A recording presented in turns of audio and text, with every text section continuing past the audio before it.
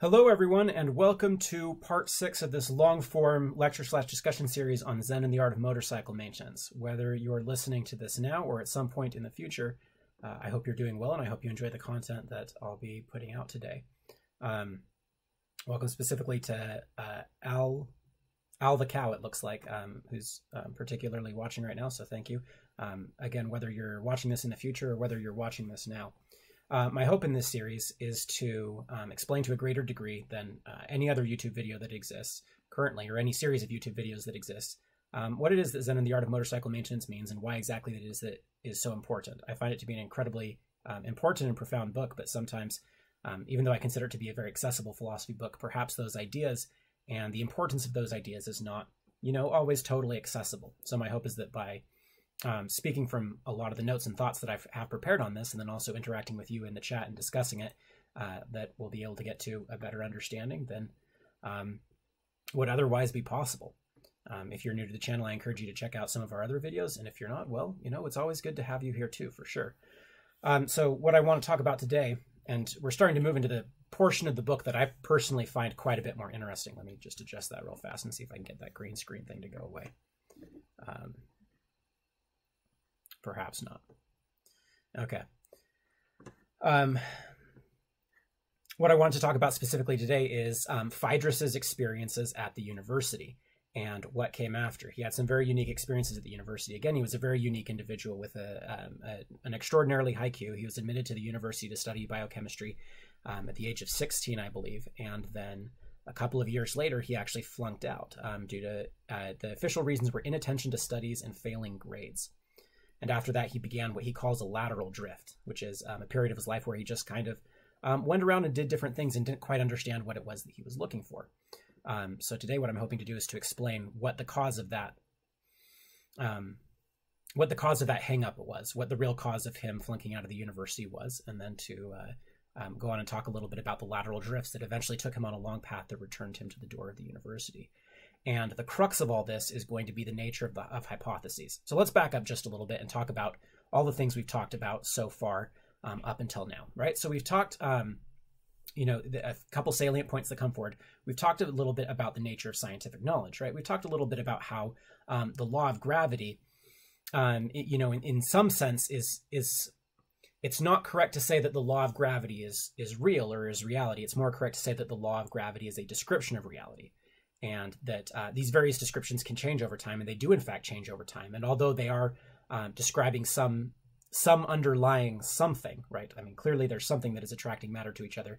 Different explanations of that can certainly differ. They can, differ from, say, Newton's model, which is something like, things fall down, right? They're attracted towards the earth. Right. And you could also devise a more sophisticated representation of what's going on, a more sophisticated model, which is, well, really, the apple is sort of drawing the earth towards it just as much as the earth is drawing the apple towards it. It's just that it's to a much lesser degree because of their varying masses. But all massive objects, all objects that have mass will attract each other. Right. Or you could also take the Einsteinian explanation, which is that you have sort of a space-time blanket or like a space-time trampoline, and that massive objects like the sun or like the earth create a depression in that sort of space-time fabric, and that depression causes the effect that we call gravity, right? And I went through the same thing with atoms, right? That there's various explanations of what an atom is, and all of them, to one degree or another, concord with the data. They all fit the data to one degree or another, and as we continue the process of scientific investigation, we come up with new models that explain the data. And these models that explain the data are fundamentally what Pirsig calls classical understanding, right? You can think of classical understanding or classical representations of the world as maps of the world, right?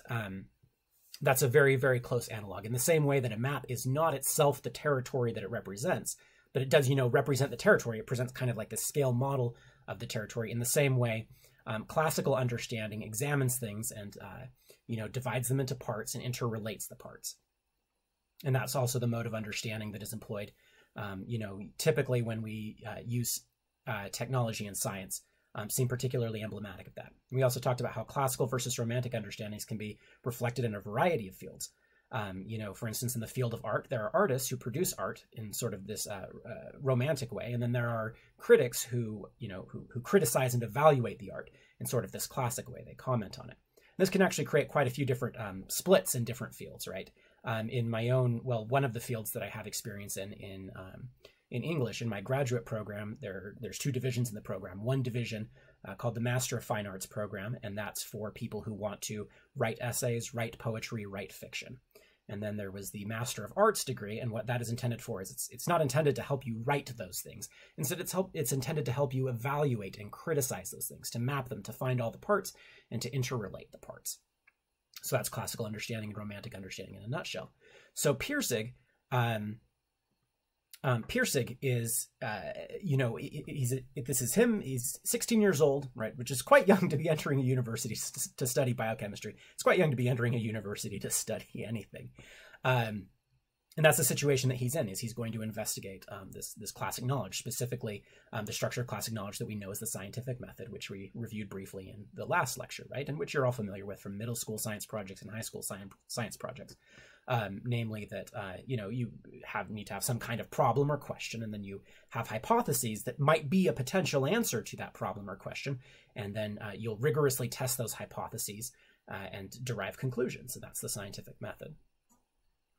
Briefly, David Murray says, "Hi, Joseph from Ireland. Love you and other Joseph's ideas. You guys have a different way of seeing things. Makes me feel smarter when I watch you guys. Love the Ryan Rye threshing videos. Keep them coming." Hey, thank you very much. We certainly enjoy producing the content we do, and we're trying hard to produce more and better content as we go, and we appreciate the support, you know, whether that's watching the video, subscribing, donating, or using our Amazon affiliate links. We always appreciate that. So thank you very much, David. I'm glad you appreciate it, and I hope I hope that as producing these videos that it makes me smarter, and I hope that it makes you smarter and better too. That's the whole purpose of this, right? Are we teaching quality? Are we learning quality? We certainly hope so. So Phaedrus's hang up at the university comes from hypotheses, and what Pirsig says as he writes this book is he says, we're at, I believe, the beginning of chapter 10 now. Pirsig says, the formation of hypotheses is the most mysterious of all the categories of the scientific method, because it's not really clear where hypotheses come from. It's just an idea that pops into your head. It's a possible solution or explanation that just seems to you know, pop into your head. And he emphasizes, you know, just because an idea pops into your head doesn't make it scientific truth. It's not scientific truth until it's tested. He also quotes Albert Einstein in conjunction with this, and I'm going to read part of the quote because it's remarkable. And by the way, I want to comment that if you have a solid background in the hard sciences, I'm particularly interested in your perspective as you look at all of this. And the reason for that is because my background in the hard sciences is pretty lacking. You know, Phaedrus entered the university at age 16 to study biochemistry. I believe at age 16 or around there, I was bombing my AP biology test. So that's a clear difference between myself and Phaedrus, in case there weren't enough already. So I'm interested, particularly in the perspective of those who have more of a formal science background like Phaedrus, and whether or not their experience in the laboratory is in accordance with Phaedrus's experience in the laboratory. Okay. So this is a quote from Einstein about scientific inquiry. And what he says is, man tries to make for himself, in the fashion that suits him best, a simplified and intelligible picture of the world. Again, this is the classical understanding, right? This is the sorting of the sand that surrounds us, the sorting of all the things and phenomena that surround us. This is the map of the territory. He then tries to some extent to substitute this cosmos of his for the world of experience and thus to overcome it. He makes this cosmos and its construction the pivot of his emotional life in order to find, in this way, the peace and serenity which he cannot find in their narrow whirlpool of personal experience. The supreme task is to arrive at those universal elementary laws from which the cosmos can be built up by pure deduction. He says there is no logical path to these laws, only intuition, resting on sympathetic understanding of experience, can reach them. And Pirsig, the author, comments, this is a strange way to talk about science, because when we think about science, we typically think about, you know, sort of a very hard-headed approach to the world, you know, very evidence-based, you know, grounded in experimentation, you know, coldly logical and rational, very distant from the world of emotion and affect, and personal experience and so to speak subjective viewpoints that seem more associated with the romantic view. Science is, at least hypothetically, at least for most of us, we think of it as a very rational classic enterprise. And here Einstein is saying, well, there seems to be what he says is an intuitive or a sympathetic understanding that guides scientific inquiry. And it's precisely this that Phaedrus gets hung up on. He gets hung up on the nature of hypotheses and what it is that they come from. And he shoots down two possibilities. One thing you might say is, well, where do these hypotheses come from? You might say, well, they come from the scientific method. And what Phaedrus the narrator says is, well, that can't quite be correct because you generate the hypotheses and then you test them with the scientific method. It can't be that the scientific method just generates the hypotheses because it comes after the hypotheses. First you need a hypothesis and then you can test that hypothesis. And another possible explanation is you could say, well, you could say that the hypotheses are supplied by nature, they're supplied by the environment, they're supplied by the material universe around us. And in other words, there's sort of this objective something that is out there existing in the world that you then, discover in the same way that you could discover America, or discover the moon. And Phaedrus says, well, this isn't a very sufficient explanation either. These hypotheses can't come from nature because what nature supplies is it supplies experimental data to test the hypotheses. Right? It doesn't supply the hypothesis itself. The hypothesis comes into your mind before you're, it's not in the data itself precisely. Instead, it's tested against the data, which suggests that they're two different things. This is very similar to what we talked about a few videos ago when we talked about the law of gravity. And the question is, did Isaac Newton discover the law of gravity? And the answer that Phaedrus gave us at that time was, no, he didn't discover the law of gravity. It's much more correct to say that he invented it. And the reason why it's more correct to say that is because, or the reason why it's not correct to say that he discovered gravity is because if he discovered gravity, then you have to believe that gravity, was sort of out there in the universe too, that it existed previously, ready for him to discover in the same way that, presumably there's galaxies that we'll someday discover. And he says that can't quite be because it clearly doesn't have matter. It doesn't have mass or energy, the law of gravity. And so it must exist only in people's minds, right? There are other ideas that exist in people's minds, or else there's things in the physical universe that have mass or energy. It clearly doesn't have mass or energy, so it has to be a mental phenomena. But if it's a mental phenomena, then it clearly didn't exist before Isaac Newton because it wasn't in anybody's mind. And so if you believe that the law of gravity existed, then you have to believe in something that isn't mind and isn't matter. Because there was no mind contemplating it prior to Newton, and there was no matter, obviously. Like, nobody would contend that the law of gravity has mass or energy. It just doesn't. And so the contention that Phaedrus gives us is that Isaac Newton he doesn't discover the law of gravity. Instead, he invents the law of gravity. He invents a map. He invents a description to describe the experimental data that he's experiencing, right? And so Phaedrus is saying the same thing about hypotheses. You don't discover hypotheses. They're not just out there sitting in the universe precisely. That doesn't seem like the right way to think about it. Instead, they're coming from somewhere, and it's not in the experimental data that nature gives us. Okay, so another explanation is you could say, well, the hypothesis, is just in your own mind, right? It's just something that you come up with, and it doesn't have any relationship with the outside world of mass and energy and atoms and physical stuff. And Einstein doesn't agree with that, and Phaedrus agrees with Einstein that it's the incorrect explanation. What Einstein says is, nobody who has really gone into the matter will deny that, and I'm going to explain this quote after because it's a little confusing. Nobody, he said, who has really gone into the matter will deny that in practice, the world of phenomena uniquely determines the theoretical system, in spite of the fact that there is no theoretical bridge between phenomena and their theoretical principles. Okay, so he says, in practice, the world of phenomena uniquely determines the theoretical system. In other words, whatever it is that's out there in the world that we're studying when we do science, or maybe when we do any kind of inquiry, but when we do science, when we investigate the physical universe around us, there's some kind of connection between the phenomena we experience and the theoretical system that we devise to describe and understand that phenomena. And this seems really clear, right? Let's take an example. Oh yeah, so you can't possibly land on the moon unless Newtonian mechanics is correct, right? The moon, it actually turns out, is quite a long distance away, and it's quite difficult to hit. The Earth is hurtling through space at a terrific speed. The moon is hurtling through space at a terrific speed. And the idea that you could just, randomly shoot a rocket to the moon it's just silly. It's incredibly improbable. But we actually did manage to do this, and the reason why is because we have this theoretical framework, right, called Newtonian mechanics, right, laws of physics, so on and so forth.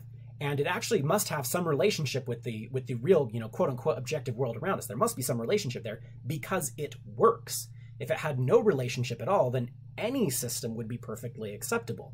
And it seems very clear that that's not true because it's actually quite hard to hit the moon with a rocket. And yet very possible. And the reason why is because there's some kind of bridge between the theory and the actual fact, right? So it can't just be that the theory is only something that you make up subjectively in your mind that has no relationship with the outside world. Right. But Einstein says it's not clear what the relationship is because, remember, the theory is not something that we can go discover in the world. We can't go, dig into the mountains and find little crystals of theory there. Instead, what it seems like is that we can go into the mountain and dig around and find experimental data, or we can go into space and find experimental data, and we can run different experiments with rockets and find experimental data. But that experimental data isn't the theory that we use to understand the experimental data. It's just data, right? It's just puzzle pieces, right? And we can arrange those puzzle pieces in different ways, and some of those ways seem to work better than others. Clearly, so it's not purely subjective, but it simply can't be objective either. Otherwise, again, the laws of physics would have mass or energy or something. We'd be able to, find them in some way. They'd be part of the data we pull in, the experimental data we pull in. Okay, so there's a conundrum here, right? Because, the hypotheses don't come from the scientific method, right? And they don't come from the experimental data, and they don't come from the scientist himself or herself, right? And so the question that Phaedrus gets hung up on is, okay, these hypotheses are totally central to scientific activity. You cannot use the scientific method until you have a hypothesis, because what the scientific method does is test hypotheses. They're absolutely central. They're absolutely core. They're absolutely essential. They're, in some sense, what kicks the whole process of science off. And yet science doesn't seem to have any account of where these hypotheses come from. It doesn't seem to have any account of the origin of these hypotheses, or what it is that they're grounded in, or what it is that they're based on, or perhaps even what they are. And this is what Phaedrus gets hung up on.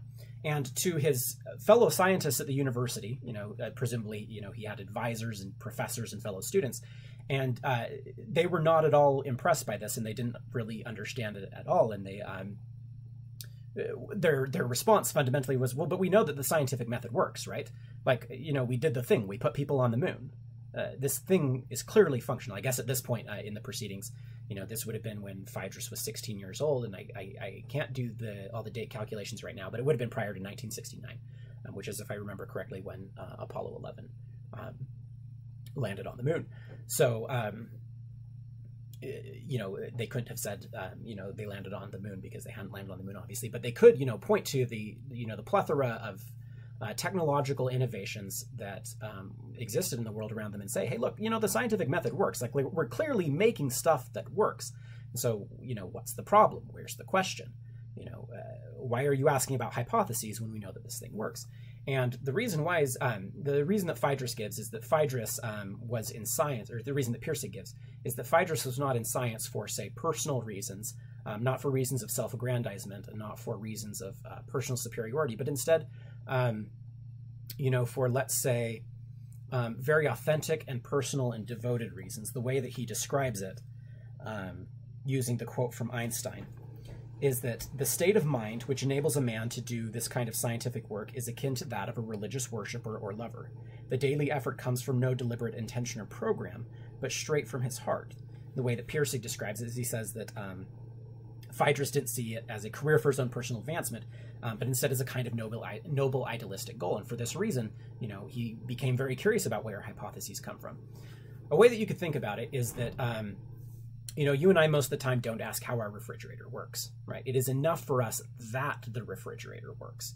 We're not interested in sort of, prying under the surface to figure out the underlying mechanisms and systems. Instead, it's just enough for us to use the effects of it, right? To take advantage of the fact that it does work.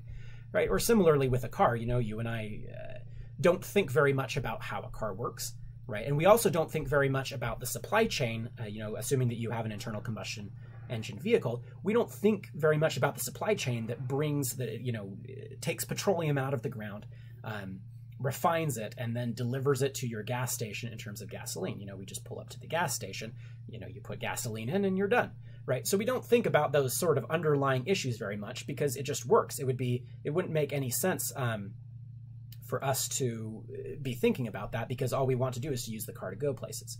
So Phaedrus's associates at the university are like those people who are just using the car to get places. They're just using the scientific method to get places and do things. And so to them, it's like, well, the car's running, so does it matter whether it's electrical or whether it's gasoline powered? Does the underlying mechanism fundamentally matter as long as it works?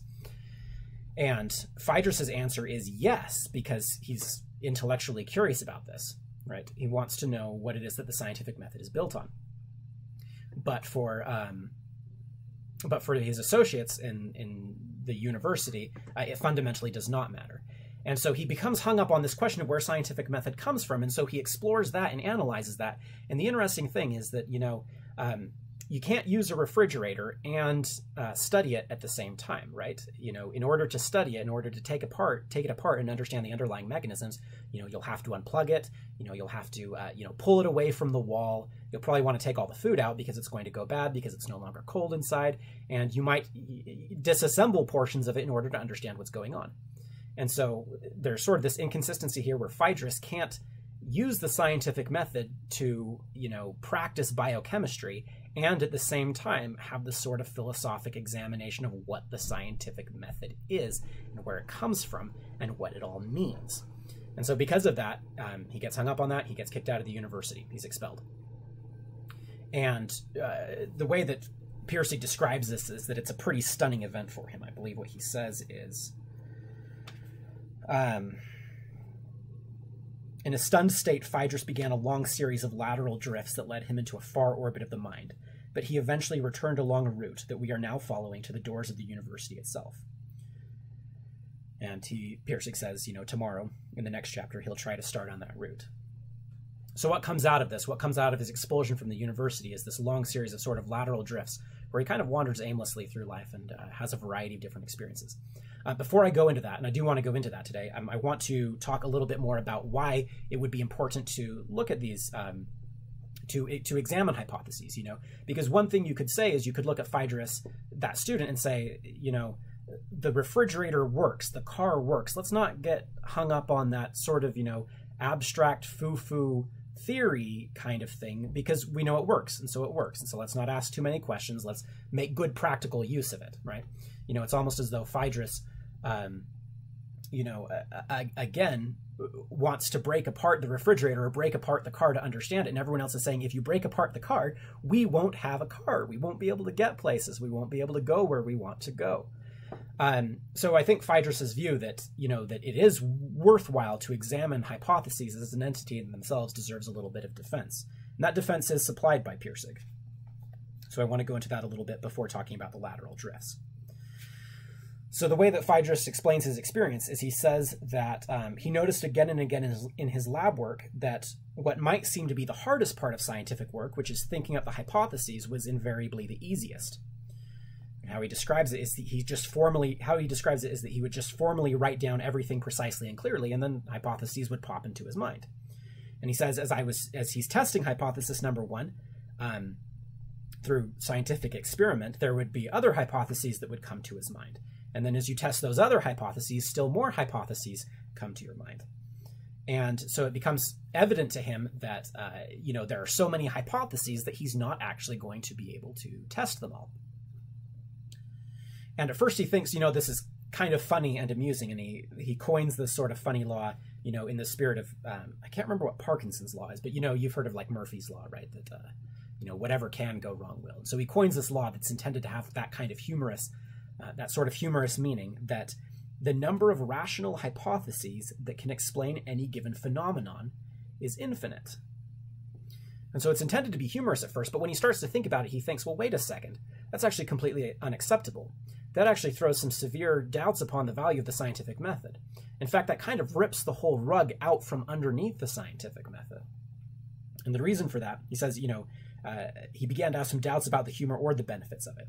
And he considers it to be almost a total disproof of the validity and utility of the scientific method. And the reason for that is this, that what the scientific method does fundamentally is it tests hypotheses, right? So you come up with a hypothesis, you come up with a potential explanation for whatever is going wrong, or, even for whatever is going right, and then you test that, right? But the problem is, if there's an infinite number of, potentially valid hypotheses, you can't possibly test all of the hypotheses.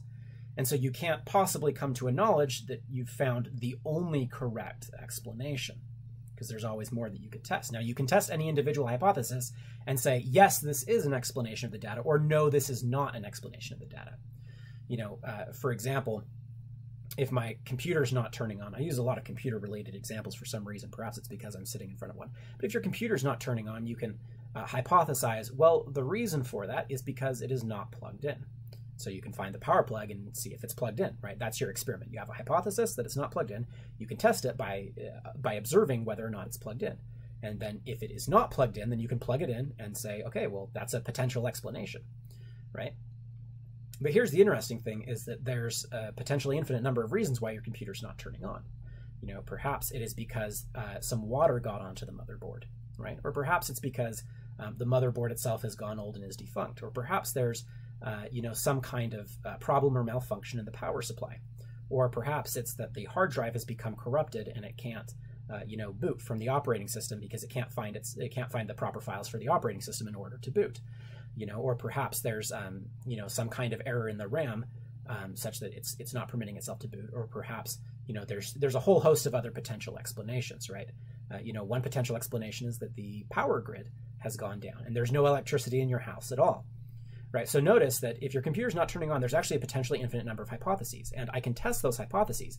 But even if I test a single hypothesis, for instance, the power cable, and I plug in the power cable, that doesn't necessarily mean that I understand why the computer wouldn't turn on, because there are other reasons why the computer couldn't be turning on. Perhaps, I plug it in and I press the power button again, and it still won't turn on. I actually had an experience very much like this. I bought a secondhand computer that used to be used as a server, and on the front of the computer there was a power button and a restart button, and then there were also 2 USB ports. And when I bought the computer, there was something very odd happening, which is that the reset button was operating as the power button. The power button wouldn't work at all, and neither would the USB ports. The USB ports wouldn't work. So here I have a problem. I have a phenomenon in the world, and I'd like to understand it because I actually want to use those USB ports on the front, and also it's strange and confusing and unsettling that the power button isn't doing what the power button is supposed to do, right? So I have a phenomenon and I need to explain it. I need some kind of theory. And I can form a hypothesis, right? But there's actually a potentially infinite number of hypotheses. And by the way, I agree with Val that depending on how you slice it, there really are, in the chat, I agree with Val that depending on how you slice it, there really are an infinite number of unique hypotheses. And it does depend a little bit on how you slice it, right? You can sort of categorize these hypotheses. Certainly there's enough hypotheses that you can never test all of them, right? And so suffice it, so, as I'm looking at that problem with the computer, it's not easy to tell where the problem is, and I can generate a near infinite number of hypotheses, right? Maybe there's something in the software. Well, where in the software? I have no idea where in the software. It could be anywhere in the software. Maybe it's an issue with the motherboard. Maybe it's an issue with the wiring. Maybe it's an issue with this, that, or the other, and there's really no way, there's nothing in the data that precisely tells me what the correct there is, I can test hypotheses against the data, but there's nothing in the data that suggests, the hypotheses, right? So what I actually found out is that there was a miswiring problem. I can't even remember how I found it. I think what happened was I was taking apart a portion of the computer one day and I plugged it. I wasn't certain how to plug a certain thing in, whether it should go in this way or whether it should be reversed and go in this way. And so I Googled it and I looked at some diagrams and I plugged it in the way that the diagrams told me to. And then the USB ports on the front started working and the power button and the restart button started working exactly the way they were supposed to work. And so, apparently it was wired wrong in the first place. Another example of this is, so the car that I own, when I first bought it, it had it was throwing out an error message through the computer, and the error message that it was throwing out was that there was too much oxygen in the engine. There was too much oxygen in the fuel-air mixture. And there's actually a whole host of potential reasons why that could be. And I ended up testing like 10 different hypotheses probably before I eventually found the right hypothesis and was able to fix the problem and get the error code to go away. And some of these hypotheses were quite expensive and difficult to test. Part of it involved taking apart half the engine and replacing the gaskets on the air intake manifold. And that required, that was a real adventure because I had never taken apart an engine or even come close to taking apart an engine. And it actually turned out that that was not the solution, right? So there's a whole host of potential hypotheses, and you can't possibly test them all, right? And, that's evidenced by the fact that I actually, tested 9 different hypotheses before I found the right hypothesis. And the right hypothesis was actually something very absurdly simple. I just had to replace the air filter, which was $10 and required about 10 minutes to replace. Right? And so there's a huge number of hypotheses, potentially infinite. I think it's infinite. And it's not clear where you should start, and you can't test all of them, and so you can never be sure that you've got the right answer.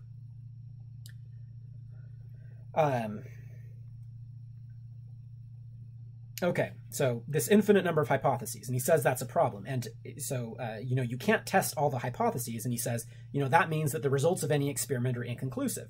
And so if the entire scientific method is designed to establish proven knowledge, then the scientific method can never accomplish that task. Now, again, if the goal is to just get the computer to turn on, or if the goal is just to get the car to run, you can achieve that goal, right?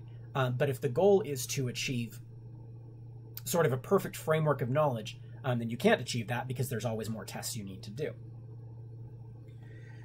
And so Einstein's rationale for this that Pearson quotes is, he says, evolution has shown that at any given moment, out of all conceivable constructions, all the conceivable explanations or hypotheses, a single one has always proved itself absolutely superior to the rest.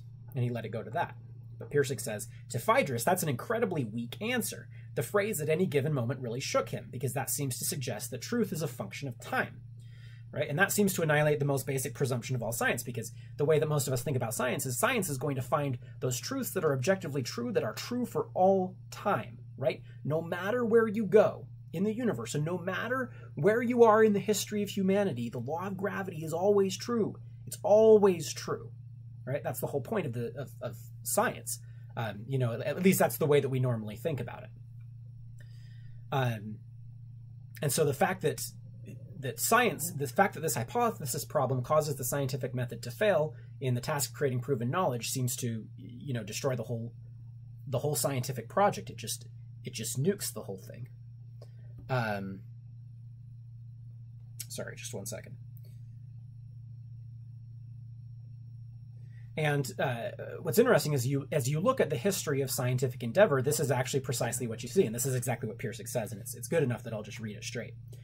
But there it was, the whole history of science, a clear story of continuously new and changing explanations of old facts, right? Remember, everyone believes that there's an atom. Everyone believes that there's some, tiny particle that makes up everything, right? But the explanation of it changes from the plum pudding model to the atomic model, from the plum pudding model to the planetary model, to the shell model, to the probability wave model, right? All these explanations keep changing over time. He says the time spans of permanence seemed completely random. He could see no order in them. Some scientific truths seemed to last for centuries, others for less than a year. Scientific truth was not dogma, good for eternity, but a temporal, quantitative entity that could be studied like anything else. He studied scientific truths, then became upset even more by the apparent cause of their temporal condition. It looked as though the time spans of scientific truths are an inverse function of the intensity of scientific effort. Right, so there's this other problem that the more science you do, the more scientific activity you engage in, the more times you run the scientific method, the shorter the time span of all these scientific truths becomes, right? So some scientific truths last for centuries, right? And Newton's explanation of gravity, lasts for several hundred years.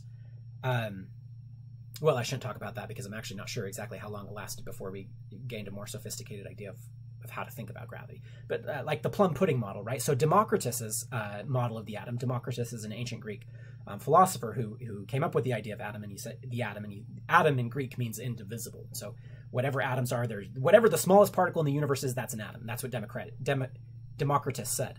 And, you know, that persists for, I don't know the exact date, something on the order of 2,000 years, right? Until I believe it's in the 1800s that you get the plum pudding theory of the atom, you know, and then that theory only lasts for, and I'm being very fast and loose with the numbers here, and I apologize, but for say 100 years until the planetary model of the atom comes out, and that lasts for only, you know, 30 to 50 years until we say, well, we think it's a lot more, you know, that there's shells, right? That there's these electrons sitting in shells, right? And then that lasts only 10 or 20 years before we say, well, the way we should really think about it is that they're not shells, they're just wave functions. They're probability wave functions, right? So there's just a certain probability that the electrons will be there, but they're not exactly like flying around the atom.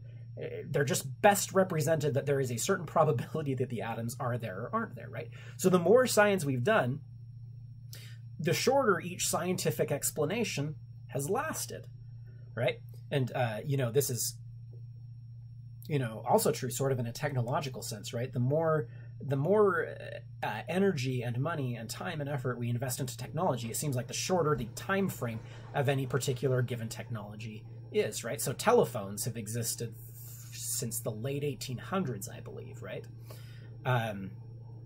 But cell phones have only existed, let's see, again, I'm playing a little fast and loose, for probably about 20 or 25 or 30 years, right? And smartphones have only existed for the last, I would say, 15 or so years. I hope that's approximately correct. 15 or 20 years, right? And when you think about the smartphones now, right, like my smartphone has 3 gigabytes of RAM. That's more RAM than my first laptop had. That's more RAM than the computers I grew up with had, right? And so the sort of the, you know, it gets to the point where you might have to replace your phone or laptop every few years. Whereas Alexander Graham Bell, the inventor of the telephone, you know, the fundamental design of the telephone that he invented worked for, you know, in round numbers about a century, right? And now it's kind of going out of vogue. You know, I don't think, you know, I don't have a landline. I don't think my parents have a landline. I don't know how many people still have landlines. Certainly it's not as used as a cell phone. All right, so the same thing seems to be happening in technology, where the more we innovate and the more we explore and the more we create and the more money and time and effort and people we throw at these, the shorter the duration of each technological invention. All right, it's the same sort of inverse function, right?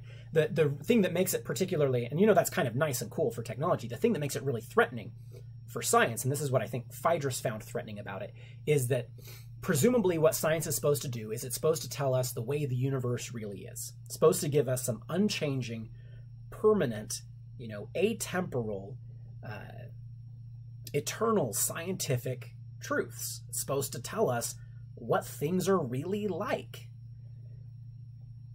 And Phaedrus' conclusion here is that science isn't doing that at all. Instead of selecting one truth from among the multitude of possible truths, it's actually increasing the multitude of possible truths. And so the way he describes it, it's this incredible phrase, is it's scientifically produced anti-science. It's chaos. The purpose of scientific method is to select a single truth from among many hypothetical truths. That, more than anything else, is what science is all about. But historically, science has done exactly the opposite. Through multiplication upon multiplication of facts, information, theories, and hypotheses, it is science itself that is leading mankind from single absolute truths to multiple indeterminate relative ones. The major producer of social chaos, the indeterminacy of thought and values that rational knowledge is supposed to eliminate, is none other than science itself. And again, you know, I'm very curious for anyone who, you know, has a scientific background, let's say more comparable to Phaedrus's and less comparable to mine, because mine is quite weak. I'm curious how this concords with your own experience, whether it concords with your laboratory work. What I find particularly striking is that the body of knowledge that I'm most recently familiar with, which is related to English, and which is related to rhetoric. Something that many people don't know is that in the pre-modern world, say in the Renaissance and in the ancient Greek and Roman world, rhetoric was not just a question of style. It was not just a set of tools for sort of embellishing your speech. It was not just tools for making writing and talking beautiful. Not at all. Instead, it was seen as a tool for helping to make decisions. It was seen as a tool for grappling with practical problems. And there's one, let's say, scholar or practitioner of rhetoric from the Renaissance who drew a distinction that I find particularly interesting. He said what science does is it tries to create these single monolithic eternal truths.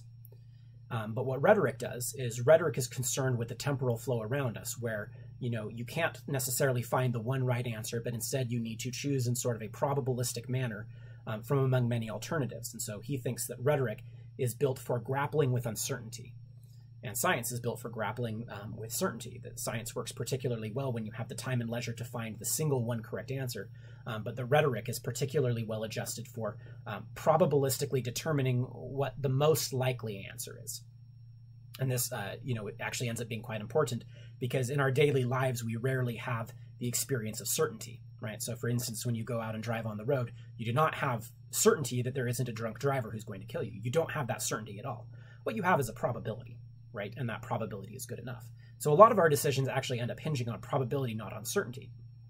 So I find that particularly interesting as I look at this, and this is, relevant to this discussion, because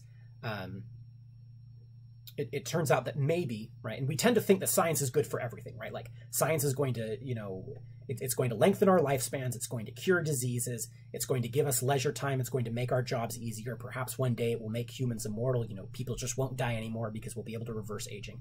We tend to look at science as sort of the answer to all of our problems. And so Phaedrus's attack here, I think, or it's not so much an attack because it's not malicious, but his criticism, it's absolutely devastating.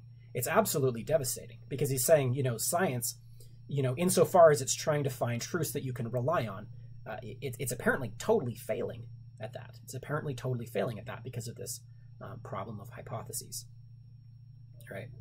And yet, this isn't an unrestricted and unqualified criticism of the scientific method, because even Phaedrus would concede, as his teachers and professors probably said, and as his classmates said, but the scientific method works. It does help us produce vaccines. It does help us, generate electricity from the sun, right? It does help us put a rover on Mars. It does help us do all of these things. And so his criticism is not intended to be totally unqualified, but it is intended to say, hey, there's something deeper under here that's not working. It's not necessarily that science is wrong, but it is that we have the wrong idea about science. We don't understand yet what the scientific method is. We don't understand where it comes from, and we don't understand why it works. And, this actually becomes quite helpful. You might say, well, but again, the thing works, so just keep using it. But it actually turns out that if you dig into the principles undergirding things, you can then use those same principles to fix other problems, right?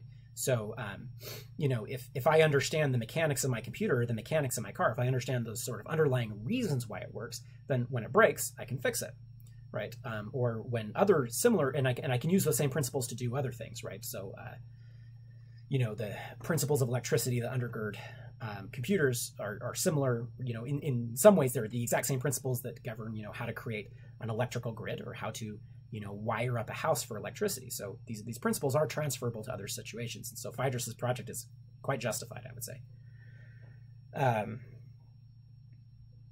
I personally find it quite interesting. I find it quite interesting.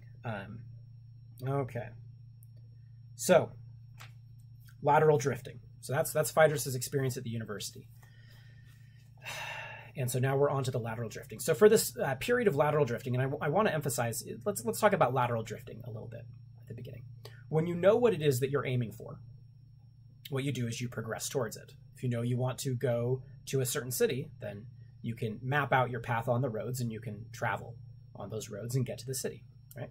If you want to make a peanut butter and jelly sandwich, well, you know exactly how to do that, and you can aim straight for it, right? You can say, well, I need bread, and I need a knife, and I need peanut butter, and I need jelly, then I'm going to have a peanut butter and jelly sandwich. So to the degree that your goal is known and specified, you can aim for it. That's what most of us normally do. However, there's also a category of actions that we engage in. There's sort of a style of life that we often live where we're really not sure what our goals are, right? So you might experience this, as you're choosing what major to study in college, where you think, well, there's a lot of majors and I actually don't know what I should aim for. I can't properly direct myself towards a goal, and I can't properly map the path towards that goal, right? Or, for instance, this happens a lot in romantic relationships, especially as you approach points where, where you have, define the relationship moments where you're like, okay, so like, is this going to be an exclusive thing between us? Or perhaps you're thinking about marriage, and the question is, well, should I want this thing, right? It's not even just, I want it, how do I get it? It's, should I even be aiming for this thing? Should I even be heading towards it, right? And, we all face this in varying ways. And in other ways, choosing a major and romantic relationship seem like two particularly striking ways in which we do this. But we do this all the time. Sometimes you even wake up in the morning and you're like, okay, I'm not sure. And perhaps you do this as part of your schoolwork or as part of, just your ordinary life or as part of your job. And you think, okay, I'm not actually sure which jobs are worth my time, right? I'm actually not quite sure what to aim at, right? And so this is the problem that Phaedrus is in, right? The way that Phaedrus describes it is that he's in kind of this stunned and shocked state. And so he engages in a period of lateral drifting. And what lateral drifting is it's what you do when you are not quite sure what you're aiming at. And you're not quite sure what you should be aiming at. And so what you do is, you just kind of wander and mosey around. It's kind of like the classic thing that, that college students do when they backpack across Europe or whatever. Or if you're from Europe, maybe you backpack across Asia or across the United States or whatever, right? And the answer is, well, I'm not quite sure what the most valuable thing I should be aiming at is. So let's just kind of drift sideways. Let's just kind of explore sideways a little bit and hope that we find something. And it actually turns out that that's all you can do in that kind of a situation. Because again, the core issue here is that you're not sure what to aim at. If you knew what to aim at, then you could figure out the best way to get that thing. But if you're not sure what to aim at, you're kind of stuck. But again, we're all in the situation that we have to do something. And so that something that you do is lateral drifting. It's drifting sideways. And that's what Phaedrus does for quite a while. Let's see. I'll go through a few of the examples he has, right? And the way that Phaedrus has a great way of describing these lateral truths. He says, at first the truths Phaedrus began to pursue. Let's see. Excuse me. At first, the truths that Phaedrus began to pursue were lateral truths, no longer the frontal truths of science, those toward which the discipline pointed, but the kind of truth you see laterally out of the corner of your eye. I love that metaphor. That's such a good metaphor. In a laboratory situation, when your whole procedure goes haywire, when everything goes wrong or is indeterminate or is so screwed up by unexpected results you can't make head or tail out of anything, you start looking laterally. That's a word he used to describe a growth of knowledge that doesn't move forward like an arrow in flight, but expands sideways, like an arrow enlarging in flight. Or like the archer, discovering that although he has hit the bullseye and won the prize, his head is on a pillow and the sun is coming in the window. Lateral knowledge is knowledge that's from a wholly unexpected direction, from a direction that's not even understood as a direction until the knowledge forces itself upon one. Lateral truths point to the falseness of axioms and postulates underlying one's existing system of getting at truth. Right, so if you are in one of these situations where you're experiencing stuckness and where you start to engage in lateral drifting, part of the reason why you engage in lateral drifting, it's not just because sort of your existing understanding of the world is insufficient to point you in any direction. It's also because your understanding of how to sort of create that framework, right? Your understanding of how to build that classical understanding of the world around you, that map, that conceptual framework, right? Or that map. Not only is that map wrong, but whatever tools you use to build that map are now suspect as well, right? There might have been something wrong with them. And so lateral truths point not only towards saying, hey, your map is not quite right, but it also points towards the idea that, hey, maybe your way of building that map is not quite right. And this all goes back to the very first chapters of Zen and the Art of Motorcycle Maintenance. And actually I'm gonna pull it out. I think if I can find it. Yeah, okay, I remember. So he's talking about how, at the beginning, John and Sylvia and himself would take the main roads. And eventually they discovered that the back roads were way better for motorcycle trips. And the way that he describes it is that, let's see. I'm using a different copy of the book than I usually do, and so it's throwing me off.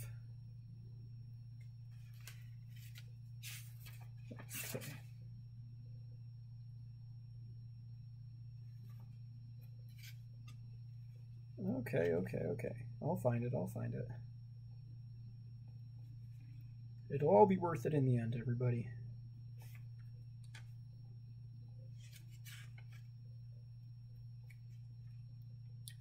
The dripping faucet. The engine flooded with gasoline.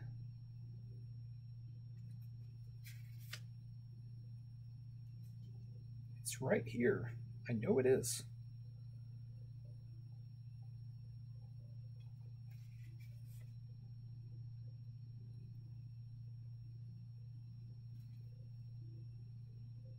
There we go. All right. So he talks about, you know, finding the back roads and finding how good of an experience it is to ride motorcycles on the back roads instead of main highways. How it's a totally different experience, much better experience. And he says, I've wondered why it took us so long to catch on. We saw it, and yet we didn't see it. Or rather, we were trained not to see it, conned, perhaps, into thinking that the real action was metropolitan and all this was just boring hinterland. It was a puzzling thing. The truth knocks on the door, and you say, go away. I'm looking for the truth. Puzzling. And so that's the exact sort of thing that he's describing here, is that, you know, if your whole framework of looking for answers and solutions is wrong, then you need to, fundamentally you need to abandon or modify that framework. But that's very difficult because it's not just your answers, it's how you arrive at your answers. It's the whole framework by which you view and evaluate things. Right, and that makes it quite difficult to do. And that's what the whole purpose of lateral drifting is it's to say, not only do we have the wrong answers, but we're also asking the wrong questions. And until we learn to ask the right sorts of questions, we won't ever get the satisfactory answers that we're really looking for. It's a really good way of thinking about it. That's a really good way of thinking about it. So he ends up joining the army. He ends up spending some time deployed in Korea. He has a couple of striking experiences there that are preserved through his memories even after he goes insane and is subjected to electroshock therapy. And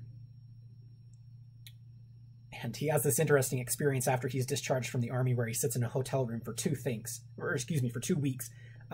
He says eating enormous Washington apples and thinking, and eating more apples and thinking some more. And what he's thinking about, what he ends up thinking about is philosophy.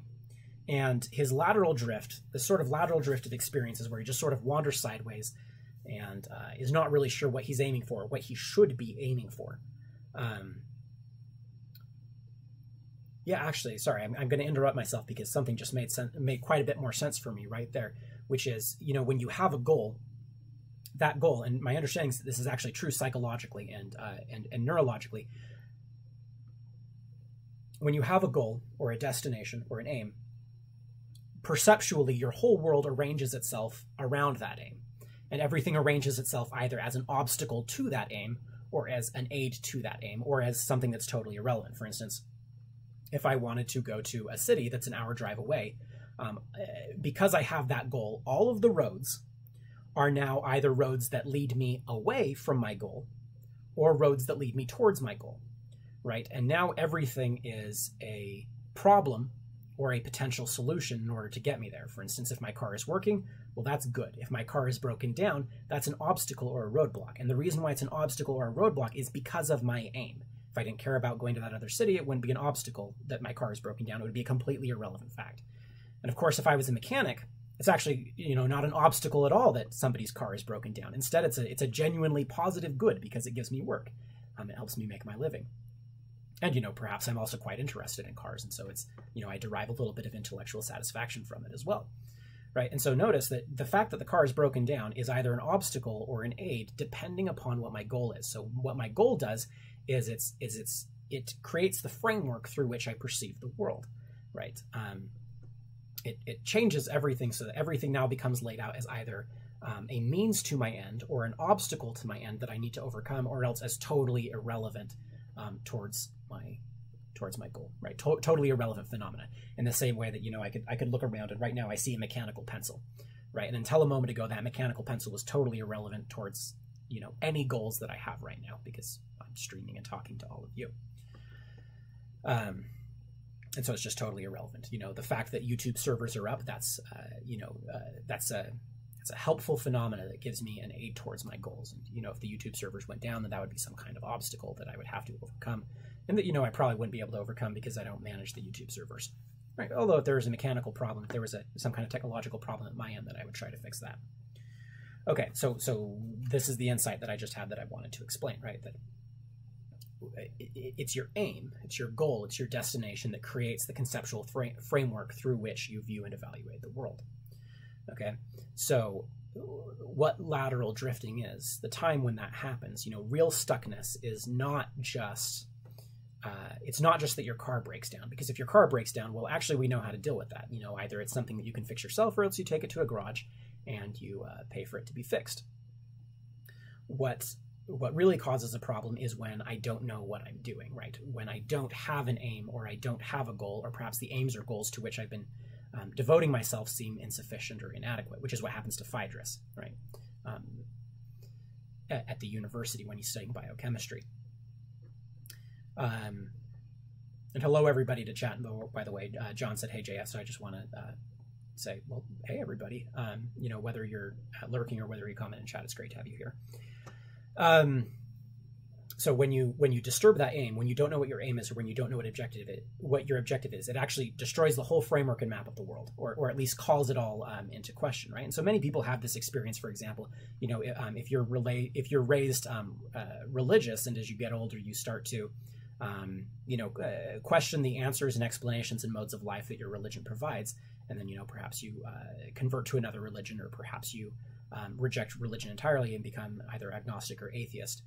That's sort of what happens. Is what you're doing is you're actually not just questioning sort of the answers that are generated. Instead, you're questioning the whole mode of generating answers. You're questioning the whole framework, right? And that comes by questioning sort of the final aims and destinations of that system. And the same thing can happen in reverse, right? That an individual who is agnostic or atheist can encounter either arguments or experiences or something like that deeply challenges their worldview and causes them to sort of have to reconstruct this whole thing. And so that's what Phaedrus is encountering here. He's encountering a large-scale reconstruction of what it is that the world is made of and what it is that the world means. So I hope you see, this is relevant to a lot of people. If this has never happened to you, well, I guess the first thing I'd say is you're probably quite young, because you'll encounter it soon enough, right? In larger or smaller measure, that you'll run up against experiences and data that are so wholly inconsistent with your view of life that they start taking apart that whole framework, and you have to find a way to rebuild that framework. And while you're trying to rebuild that framework, you're laterally drifting. So the termination of his lateral drift actually ends up in philosophy, right? And the reason why is because, the reason why he ends up in philosophy is because philosophy is interested in questions about hypotheses. It's interested in all kinds of questions. It's interested in some of the, the deepest and most complex and most abstract questions that humans encounter, right? So the questions about hypotheses were not interesting to scientists, because scientists just want to apply the scientific method to generate scientific knowledge, right?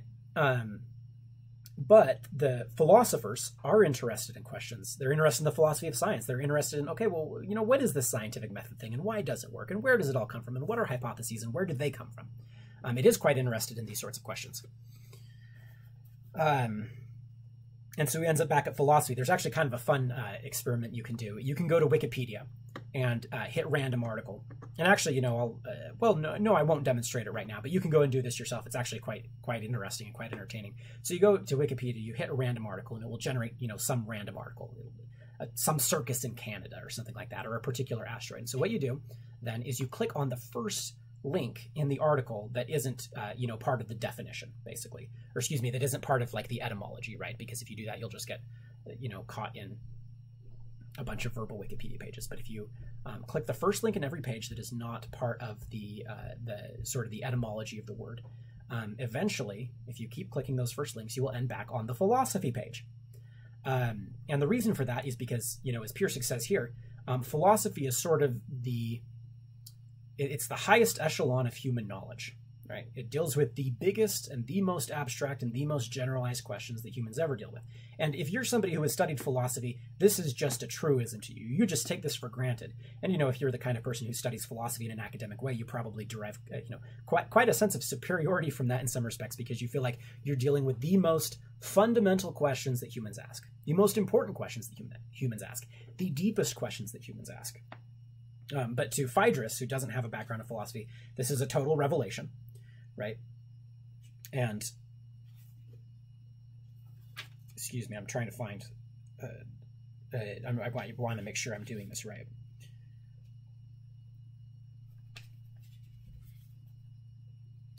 Okay. And so philosophy is going to ask these questions, like, well, what is a good human life? What kind of human life is the best life? And how should we live? Those are questions that are related to ethics.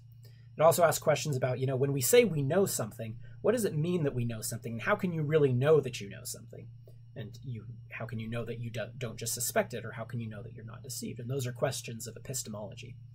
And there's also questions of what the world is made of, right? Is the world fundamentally just made of mass and energy? Or is there some kind of, what we would call supernatural or spiritual or non-physical component to the world, right? Those are questions of metaphysics, right? You can also ask questions, for example, about aesthetics. Aesthetics is the branch of philosophy that deals with what is beautiful.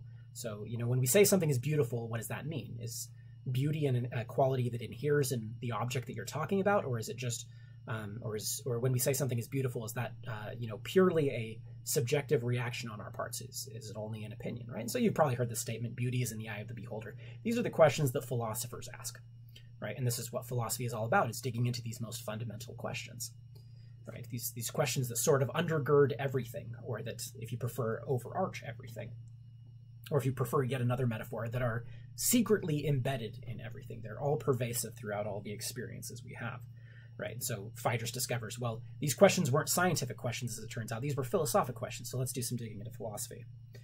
And I'm going to address, he talks about human Kant, and I'm going to address that very briefly, and perhaps a little imperfectly, but I am going to address it very briefly before I close off here. And the reason for that is because not only is it interesting in itself, and not only, as Pirsig says, does it kind of give a view of what philosophy is and how it works and the kinds of questions it asks, but also it provides a bit of a pattern for what Pirsig is trying to accomplish over the course of this whole book. And so I'll explain what that is.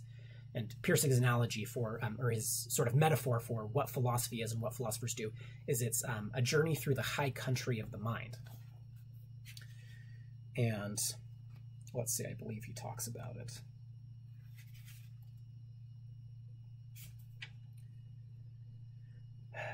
And right now, Pirsig and John and Sylvia are traveling on their motorcycles through a hilly, elevated, mountainous area. And so they're in a high country. And so what Pirsig says is, I want to talk about another kind of high country now in the world of thought, which in some ways, for me at least, seems to parallel or produce feelings similar to this, and call it the high country of the mind. If all of human knowledge, everything that's known, is believed to be an enormous hierarchic structure, then the high country of the mind is found at the uppermost reaches of this structure in the most general, the most abstract considerations of all. All right, so philosophy doesn't ask, just, what should I eat for breakfast this morning? But it asks questions like, it asks the more pervasive general questions, like, should you eat breakfast? How, what is a human life worth? Is a human life worth anything? If so, why? If not, why not? If it's worth a certain amount, then how much is it worth and why? So it asks much more general questions, as he says, the most general, the most abstract considerations. Few people travel here. There's no real profit to be made from wandering through it, yet, like this high country of the material world all around us, it has its own austere beauty, that to some people make the hardships of traveling through it seem worthwhile. In the high country of the mind, one has to become adjusted to the thinner air of uncertainty, and to the enormous magnitude of questions asked, and to the answers proposed to these questions. And by the way, this is such a good introduction. Man, if you are ever interested in getting into philosophy, this is such a good introduction to philosophy and the way you should think about it. And also it explains, if you're the kind of person who is not into philosophy, it explains so much why, those of us who are quite interested in philosophic questions are into philosophic questions. It's not necessarily because of their utility, because often it's hard to see the utility of these questions, right? The questions that philosophers pose. It's hard to see their immediate use or their immediate application. But as he says, right, it has an austere beauty. Philosophy, these high abstract questions do have an austere beauty, and for many of us, it's worthwhile to travel through that high country of the mind for the sake of that austere beauty, even though the ideas don't immediately appear to have practical applications. He goes on, so in the high country of the mind, one has to become adjusted to the thinner air of uncertainty and to the enormous magnitude of the questions asked, and to the answers proposed to these questions. The sweep goes on and on and on, so obviously much further than the mind can grasp that one hesitates even to go near for fear of getting lost in them and never finding one's way out. And you probably know people like this who are so caught up in their philosophy and so caught up in ideas that they lose track with what's most important in their lives, right? And so the same kind of risk exists when you're traveling through real high country, right? When you're traveling through alpine environments, there's real risks to your life, and yet many people find it worthwhile to go backpacking in the mountains, or to go on ski trips, or even just to drive through or ride through. What is the truth, and how do you know it when you have it? How do we really know anything? Is there an I, a soul, which knows? Or is this soul merely cells coordinating senses? Is reality basically changing, or is it fixed and permanent? When it's said that something means something, what's meant by that? Many trails through these high ranges have been made and forgotten since the beginning of time, and although the answers brought back from these trails have claimed permanence and universality for themselves, civilizations have varied in the trails they have chosen, and we have many different answers to the same question. Even within a single civilization, old trails are constantly closed and new ones opened up.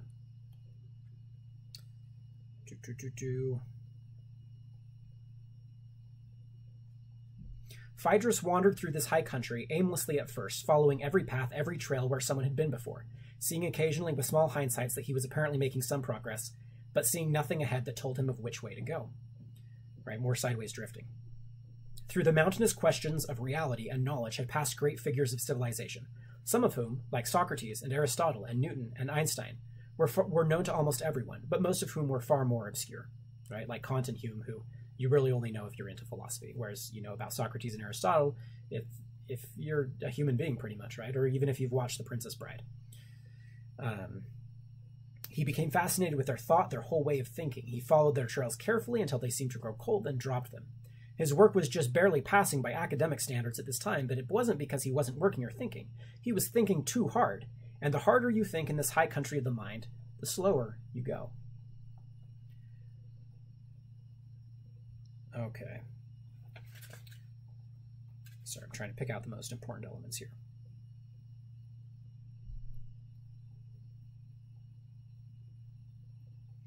Okay, yeah, man, it just strikes me. I hadn't planned on saying this, but that's such a good explanation of philosophy and why people find philosophy valuable.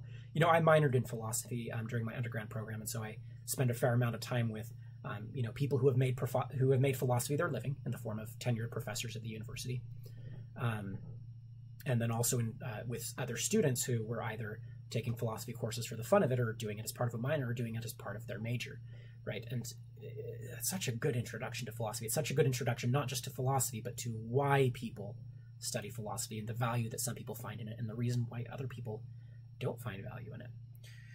Okay, so Kant and Hume, or more precisely Hume and Kant, because we're going to tackle them in that order. Okay, so David Hume is the Scottish philosopher, and I believe Other Joseph has made a video about him. I'm not going to link it here because it would be too difficult, but if you search good and basic David Hume, I believe you'll find it. We visited Scotland. It was last year. It was quite nice. It was. I believe we found a statue of David Hume, if I'm remembering correctly. So Hume has this interesting question, right? So here's an interesting question: what if you took a human being, a baby, right? And this is the kind of it's these kinds of questions that show why some people like philosophy and some people don't, because the people who like philosophy are interested in sort of this high country of the mind, right? With its sort of austere and sometimes cold and sometimes inhospitable, beauty and form. Right, whereas other people are just like, why are you asking this question, Hume? Anyway, so Hume asked this question. So let's take an infant, right? And we're going to deprive this infant of any kind of sensory data, right? So they were born blind. They were born without a sense of taste. They were born without a sense of hearing. They were born without any kind of sense of touch. There's 5 senses. Any kind of smell, any kind of sense of smell, right? And, in the modern world, we would say, well, there's other physical senses too, right? Like your sense of balance, and so on and so forth. And so Hume's going to say, well, let's deprive them of all of that. They get 0 sense data. They've never seen anything. They've never felt anything. They've never touched anything. They've never had any kind of physical experience at all. Okay? So the question is, let's take that child and let them grow that way up until they're an adult. And the question is, do they have any ideas in their mind? Can they think of anything? And Hume's answer is no. And the reason for that is because Hume is an empiricist, and he believes that everything that is in your mind is derived from your sensory experiences around you. Well, that's what an empiricist is. And an empiricist is somebody who believes that knowledge comes from the external world. It comes from touching things. It comes from seeing things. It comes from experiencing things. Right, and the scientific method, as Pirsig says, is carefully controlled empiricism. And even things like the Hubble Space Telescope are designed vaguely to imitate the human eye, right? Presumably if the human eye were a little bit more powerful and built like the Hubble telescope, then we could see into space and see the things that the Hubble telescope sees, right? And so the scientific method basically operates by empiricism. It operates by extending the human senses, the human ability to perceive physical phenomena, to have these physical empirical experiences, and then to derive knowledge from them. So Hume says that's the only way you can get knowledge. All of the knowledge you have is the physical world, is from the physical data around you. And so, for example, he'll say, what do I have here? Well, I have my mouse, right? And so he'll say, well, what do you know about that mouse? You know that it's cool, and you know that it's hard, and you know that it controls the cursor on your computer screen. And the reason why you know all that is because of empirical observation. And you don't have any knowledge of that thing that isn't derived from your empirical observation. That's why he's going to say the 16-year-old has no ideas in his head because he was born blind, deaf, mute, etc. No sensory data whatsoever. Okay. And this gets very dicey. Okay, so you might say, well, that's a nice thought experiment, Hume, but frankly, who cares, right? Well, here's why you should care. Here's why it becomes a bit of a stickier problem for philosophers, is because if that's true, then Hume's not only going to say all your knowledge of the mouse comes from your sensory data of it. He's going to say there is no mouse. Or better put, you have no evidence, you have no proof, you have no reasonable justification that there actually is any object in my hand right now. And here's why. He's going to say, okay, well, tell me about this thing that you... I'm clicking now. Whoops. Tell me about this thing that you call the mouse. In fact, I'm going to flip it off so that I don't accidentally trigger anything, right? Tell me about this thing that you call the mouse. And I'm going to say, well, it's kind of cool to the touch, right? That's sensory data. And it's blue, and it's black, and it says Logitech on it, or Logitech. And, it has this wheel that moves. I can manipulate this wheel, and the wheel moves. And that's what it is. And, it also has all these buttons that you can click, and it also moves around the cursor on the screen. And what Hume is going to say is well, that's very interesting, because what you've done here, you haven't actually told me what the mouse is. You've told me about the data that you're feeling, right? But tell me what the mouse is apart from those things, right? It's not just the fact that it's cool to the touch, right? And it's not just, the sensations that you get. It's not just the colors, right? Because the colors aren't it. Other things are blue. Other things are black. So what's the thing that's giving off those colors? What's the thing that's giving off the sensation of coolness and hardness and kind of rubberiness on the sides and kind of smooth plasticiness on the top? Let me just make sure I'm not missing anything. I don't believe I am. Yeah, so the example that Pirsig gives, which is quite a good example, is with the motorcycle. Everything that you know about the motorcycle comes in through the senses, right? And if you say it's made of metal, it's made of substance, then Hume says, well, what's metal? And of course the answer is, well, metal is this thing, it's hard, it's shiny, it deforms when it's subjected to blows, it becomes more malleable when it's heated to high temperatures. And Hume is going to retort, he's going to say those are all sights, those are all sounds, those are all touch, those are all empirical experiences. That's all sense data. That's not substance. That's not the object, right? You're not telling me what the mouse is. You're just telling me the effects that the mouse has on the world around you and what effects the mouse has when you interact with it, right? And so this is the conundrum that Kant tries to tackle, right? He's going to try to explain why there's substance here, why there's actually a mouse here and not just a bunch of sense data. And I hope you'll see that as we go through his explanation. It actually is quite clever, and it actually gives us some satisfaction that we would not be able to get if we didn't have Kant's explanation. So what he's going to say, excuse me. All right, yeah, there's a specific quote from Kant's Critique of Pure Reason. He says, that all our knowledge begins with experience, there can be no doubt. But though all knowledge begins with experience, it doesn't follow that it arises from experience. And so it seems like Kant is just splitting hairs here, but it actually turns out being quite quite subtle. What Kant is going to say is he's going to say, no, not all knowledge is empirical. There's some knowledge that is empirical, and he calls that, I'm sorry, I'm going to have to check, because it's not a priori, it's the opposite of a priori knowledge. There's somebody in the chat or watching right now who studied philosophy who's laughing at me.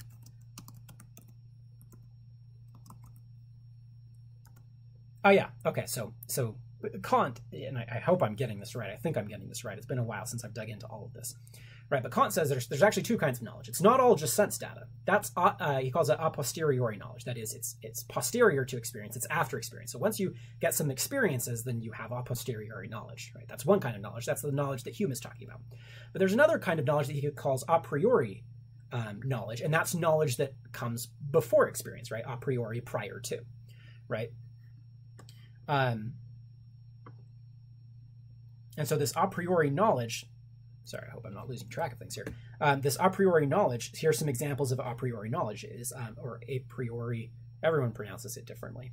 You know, an example of a priori knowledge is time. You don't see time, you don't hear time, you don't smell time, you don't taste it or touch it. It isn't present in the sense data as they're received, right? When I sense this, I don't sense time, right? But time is what Kant is going to call a priori knowledge. It's an intuition. It's knowledge that you have that didn't come with it, or excuse me, didn't come from the sense data, but that did come with the sense data, right? And so he's going to, some other examples are space. Unless we apply the concepts of space and time to the impressions we receive, the world is unintelligible. It's just a kaleidoscopic jumble of colors and patterns and noises and smells and pain and tastes without meaning, right? And so what he's going to say is that there's an a priori motorcycle, basically, right? Or an a priori mouse. The mouse is a concept that I have. It's knowledge that I have that combines all of the sense data and helps it make sense, right? Now, there's something really important here, right? Because if you are not interested in philosophy and you have somehow managed to sit through that 10-minute explanation, you're probably thinking, my word, JF, like, why does anybody ask these questions? Like, the mouse works. Everyone knows what a mouse is. Why would you ask these stupid questions? And why is Hume asking these stupid questions? And why is Kant trying to answer these stupid questions?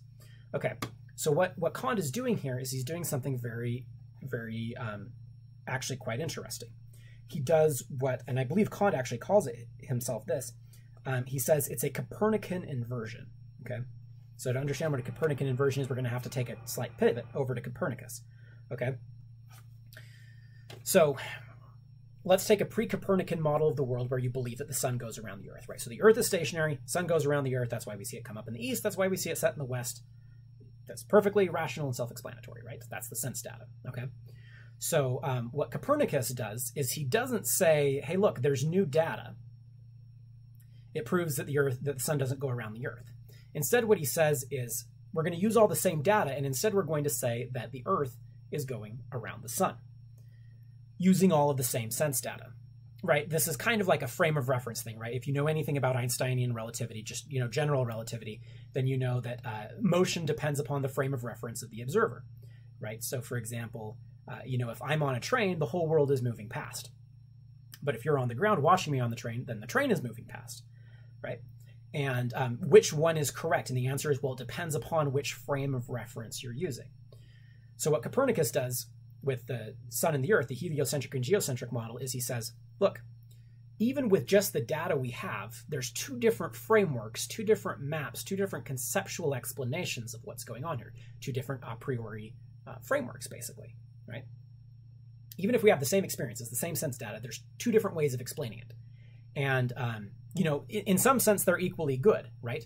For most human purposes, if you believe that the sun goes around the earth, like, it doesn't fundamentally matter, right? It matters in some applications, but it doesn't matter in most.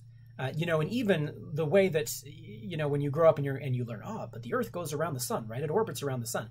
What's often not mentioned is that the sun itself is moving too, right? So, and the earth isn't so much going around the sun as it is following it around in this sort of corkscrew, like a toilet drain, because the sun is in motion too. So it's not just that the earth is going around the sun, it's that the sun is moving and the earth is being flushed down some kind of cosmic drain following the Earth, which is, you're welcome for that mental image.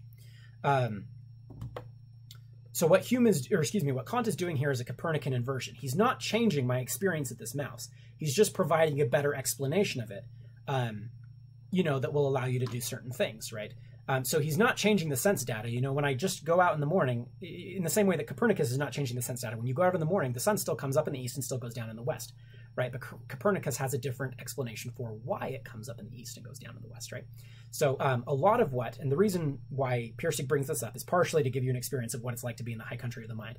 And I hope it hasn't been too boring. If it is, frankly, please tell me, and I will try to make it more engaging as I do, but it's nice to have kind of a touch point of reference to see how well I'm doing. That's the first reason, is to kind of give you all an idea and give the readers an idea of what the high country of the mind looks like. But the other reason is because Pirsig, or Phaedrus, is doing a Copernican inversion of a kind too. The way I describe what he does in this book is that he takes all of Western history and philosophy as if it was a tree, and he picks it up by the roots and shakes the roots clean, and then plants it down again.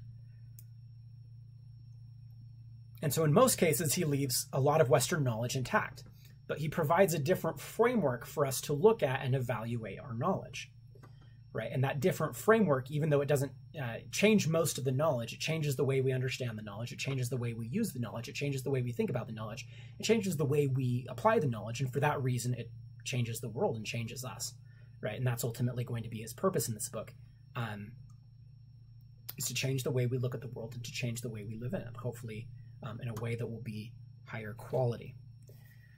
Okay, well, man, pat yourself on the back for sitting through all that. I certainly feel like patting myself on the back for sitting through my own explanation.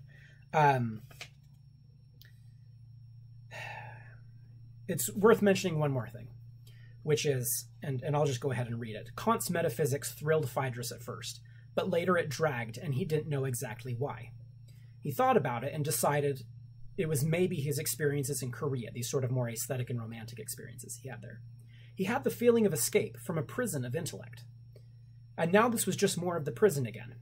He read Kant's aesthetics with disappointment and then anger. Aesthetics is the branch of philosophy that deals with beauty.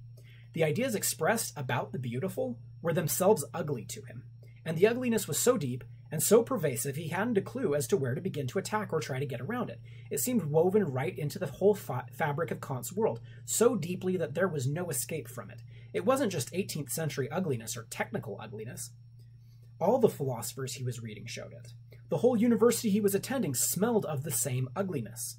It was everywhere, in the classroom, in the textbooks. It was in himself, and he didn't know how or why. It was reason itself that was ugly, and there seemed no way to get free.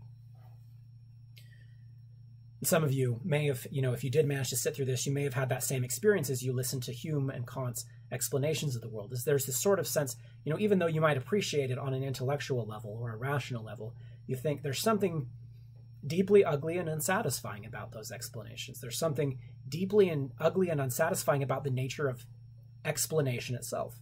I'd comment, by the way, that there's actually some backlash against explanation and rational critique in one of the fields that I'm familiar with, which is the field of English. I have a book that I started and I still have not read called The Limits of Critique.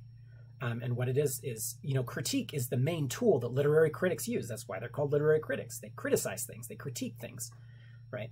And there's this book recently published, and it's a reasonably important book called The Limits of Critique. And what it suggests, of course, as the title suggests, is that maybe criticism, maybe analysis, maybe what we think of as rationality has some limits. Maybe it's weak in some areas. Maybe it's insufficient in some areas. Maybe, as Pirsig says, it has a genetic defect within itself that needs to be repaired or fixed or healed in order to be any good. And, that's sort of, going back to the whole theme of Pirsig's Chautauqua and my Chautauqua, right, in reference to systems of various kinds in which we sense the death force. We look at, perhaps our system of supplying energy and we think, we agree with it in a kind of rational way, right? Like, it's not easy to ditch hydrocarbons, and yet we still find the hydrocarbons to be kind of unsatisfying. And, perhaps, stepping inside this is a criticism more typically made by right-wing people, or, let's take a libertarian perspective, is we don't seem to be able to do without government. but there's something deeply unsatisfying about it that we're very suspicious in regards to, right? Or this, you could do the same thing from sort of a cultural or political left-wing perspective. Left-wingers tend to be much more suspicious of large corporations and so forth. And so, we really haven't figured out a way to run the world that doesn't include corporations, large corporations. And, they make sense in sort of this rational, analytical, cerebral way, but there's something deeply unsatisfying about them to many people. And that's the same thing that Pirsig encounters in philosophy, is he finds that somehow the philosophy, all these explanations, even the most brilliant ones, even the ones that make the most sense, are somehow, kind of unsatisfying in a way, even as much as he agrees with them. And that ugliness, that unsatisfyingness, right, that dissatisfaction seems totally pervasive. And it's even in himself as he studies philosophy. And so that's going to be a major question that he continues to think about as he continues to write this book, and as we continue to go through the book and describe Pirsig's experiences and Phaedrus' experiences. That's going to be a major concern, is, the stink of the death force is pervading Pirsig and Phaedrus' experience. And the question is, how do you get rid of it? And by the way, it doesn't just pervade Phaedrus' experience at the university as he investigates rationality. It also persists throughout Pirsig's experience riding the motorcycle. One of the most interesting criticisms of this book, to me, one of the most interesting criticisms of this book that I hear is that, that Pirsig, the author, Pirsig, the narrator, this father who's on a motorcycle trip, he's kind of a jerk, right? He doesn't pay attention to other people. He's kind of lost in his own thoughts. He's antisocial. He's not a particularly good father. And what's interesting is that, that sort of wrongness seems to be embedded in all of the experiences that he has with the Sutherlands and all of the experiences he has with his son Chris. It's just embedded throughout the whole thing so deeply and so pervasively that it's not clear how to get rid of it. And Pirsig himself, the narrator, detects this at various points during the story. He'll say, there's something wrong about the relationship between myself and Chris, and I can't figure out what it is.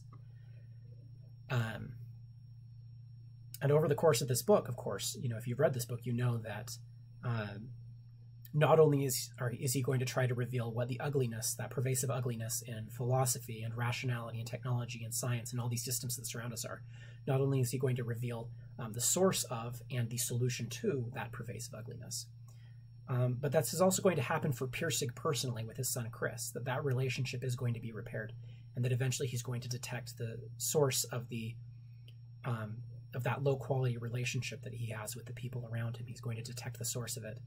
And when he detects it, he's eventually going to fix it. And, that's a bit of a spoiler alert in case you have not read this book, but, who would really watch hours and hours of a lecture about a book they haven't read? Probably not very many people. So I hope that's not too much of a spoiler. That's what's going to happen. And that experience that Pirsig has of repairing the relationship with his son, it's not just going to repair the relationship with his son, it's also going to repair his relationship with himself. It's going to make himself into a whole human being again. And it's going to raise the quality of his own life, right? And that's going to be a metaphor for, and an analogy of, and even an instance of the way that he detects the source of the problem, the source of the technological death force, scientific death force, the systemic death force. When he finds that and solves that, that's going to be an analog of the way that he finds and solves the problem with his son. And what that's going to do is it's going to create a high quality, harmonious life, a life that doesn't have that sense of ugliness and lostness, but that instead has a deep and satisfying sense of pervasive meaning, not without its own problems and trials, but with a golden thread running through the whole experience that makes it worthwhile and that makes it deeply satisfying and worth living. And that's what in my mind, that's what the book is really about. And that's really what this whole lecture series is about too. It's not just explaining the book, but hopefully being able to use those ideas and apply them in the right context in our own lives, so that we can have that sense of pervasive meaning, satisfaction, and quality, not in spite of the challenges of life, but in the presence of them as well. So that's what this is all about. I think I've gone an hour and a half, which is way longer than I planned on going. And I hope that, aside from talking about Kant and Hume, it was not overly boring and disconnected from your life. That's certainly my hope. And so let's see. Well, next time they actually arrive in Bozeman, Montana.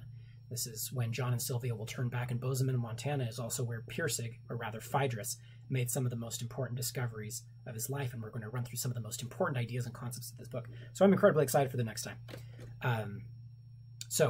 Once again, thank you very much, whether you're listening now or you're listening at some point in the future. I've enjoyed interacting with you a little bit in the chat, and I look forward to hearing your comments below. Thank you very much, and I will see you next time.